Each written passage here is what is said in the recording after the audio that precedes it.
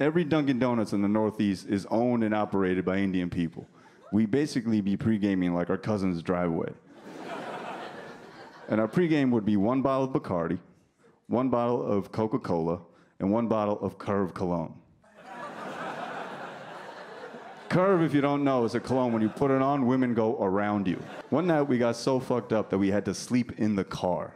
The next morning, there's 6 Indians in neon shirts, hungover, in a Toyota Camry in the parking lot of a Dunkin' Donuts. And then there's a knock on the window, and it's an Indian cop.